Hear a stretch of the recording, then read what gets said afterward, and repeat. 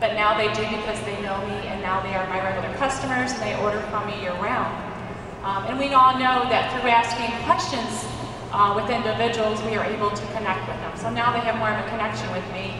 And so this year, I sent out an email when I had earned the grease trip for them to come by and see me. I had something special for them for earning the grease trip.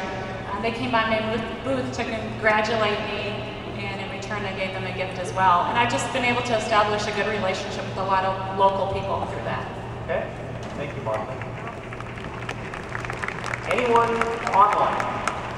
I could probably speak to that. Okay. I do a lot of my business online, both with my customers, my hosts, and my recruiting. I've been on Facebook for about 5 years now, and for 4 of those years, I predominantly played games and sat on my rear end. At the same token, or at the same time, making friends, close friends, throughout the entire world. And I do, those that want to be hosts, I send them host packets in the mail, and get them a little event going on Facebook. And if they want to learn more about business, I will Skype with them. So I do a lot of interaction like that. Skyping with my Australians has been absolutely wonderful because I can actually sit there with them face to face and feel like I'm, having a cup of coffee with them or whatever, and watching their kids and everything is absolutely wonderful. And it's just opened up a different avenue for me because I don't know a lot of local people in my area. So I love my home parties. I love them to pieces. I do a pretty great, awesome home party. But I just don't get a lot of them in my area. So I rely heavily on online business through customers, hosting, and recruiting. It's pretty awesome. Thank you, Lori. So Martha, I'm a fairly new consultant who's already contacted my immediate list of friends and family. What's the best advice you can give me on how to grow my business beyond this circle of contacts? I tell people to find a common denominator with every single person that you come in contact with. Find something that you can build a relationship with and establish a lifelong friendship, because through lifelong friendships, some people may not join your team now, but they probably will someday once they see you're successful. And I've been since 2011, and just in the last couple months, I've had a couple people where that has happened to me through having just a friendship with them. Also, I continually tell them, leave scent samples everywhere you go. Leave a trail of scents everywhere you go. Gas stations, restaurants. We now have a lady on our team that's known as the Chick-fil-A lady. I left a scent sample in the bathroom at Chick-fil-A, and I went and got in line. I was standing there in line, and all of a sudden, this lady comes running out of the bathroom, and she's like, "You're Martha Murray," really loud. The whole restaurant heard, and I'm like, "Oh my word, no." But my picture's on my business card. So she says, "I have been looking and looking for a Scentsy lady. I just recently moved to the area," and she goes, "I want to book a party." Well, that turned into a new consultant. So just leave a scent everywhere you go. Very good, thank you. All right, this question is going out to Allison and Jacqueline. This is a little bit following up on Orville and Heidi's breakout session that they did. Both of your husbands are not only supportive but very actively involved in developing your businesses. What is one piece of advice that you would give to consultants interested in having their spouses or partners more actively engaged in their business? So, we have been honored and blessed to both have spouses that support us, encourage us, and are vital parts of our business. Neither one of us can say that we can do this without them. Not to the level that we do, and so we're incredibly grateful for that. But, I think the more that they see you treat this as a real business, the more they see you actually set goals and achieve them, the more they start to trust that this is actually a real thing. This can be a very successful thing for our family, and bringing them to things like this, I think, is what helps them understand Orville and Heidi's heart. It's what helps them to see the vision of Scentsy. And what was the end of the question? What advice would you give to consultants who would like to have their spouses or partners more actively engaged? So Jacqueline would like to speak about that. This is what family does. They grow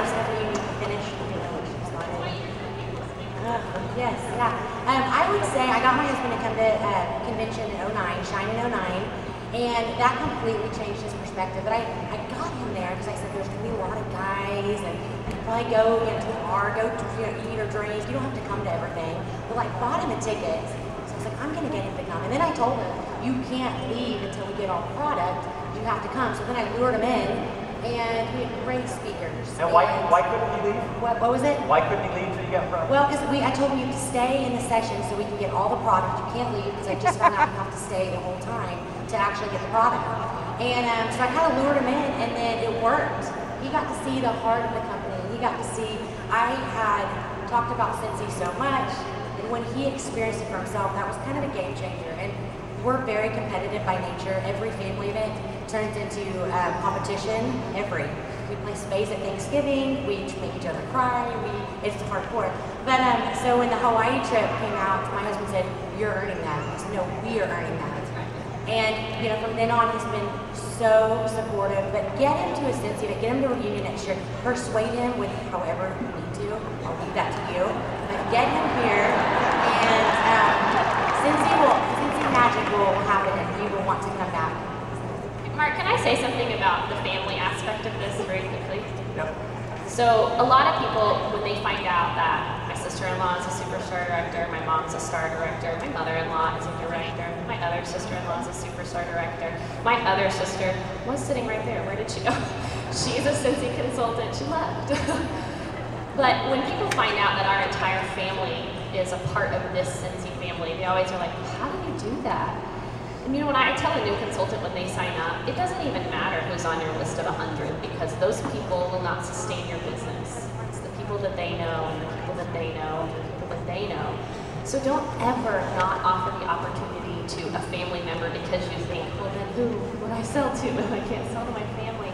It's the beauty of this business is that it's changed our family, it's changed our lives, it's changed everything about our family dynamic. And if I had never said that to Jacqueline, hey, you'd be great at this, we wouldn't have this. And so don't ever hold that back from somebody, that blessing. There will always be more people to sell to. You just have to go find them. All right, thank you very much. All right, we've got a couple minutes left. Let's go back into rapid fire mode. So let's start with you, Carol, for this one, and we'll just work our way down. What is the one single piece of advice that you wish someone had told you when you began your Scentsy journey? Carol, did I say we're in rapid fire mode? Yes. That it's never too early to start. I waited, I practiced as a consultant for 8 months. Kind of wish I would have just worked it when I started. But it's okay, because you can start at any time and finally to make a decision to be your business. Okay. I wish somebody had told me that this was going to be harder than I thought it was, and that all I had to do was make a decision every day to try. That's really the key to it. Make the decision to try. Every single day you decide this is what you want. I think that I wish I would have known that it's never too early to recruit. When you first join, that's actually the best time to get your friends on board with you because your enthusiasm and your passion is just amazing. So it's never too early to recruit. Start day one, maybe even before you're thinking about signing up. Get people on board with you. Okay, so this is a hard question because you gave us the sheet, so we might not be totally surprised. And I had a great sponsor, and I had the A.D. Mitchell and Nicole Ferguson for diagrams. So I guess the advice that I would give to you is because I felt like I got all the help I needed was that approach whoever you think is doing what you want. Go and approach them, be friends with them, and let them teach you the way I was blessed by so many of you guys to help me. Mine, I actually spoke about in my breakout session yesterday, but it is to recruit and sponsor the most successful people you meet. Fill your team with successful business-like, business-minded people, the people who already know how to build a fantastic business. I would say if something's not working, you need to tweak it.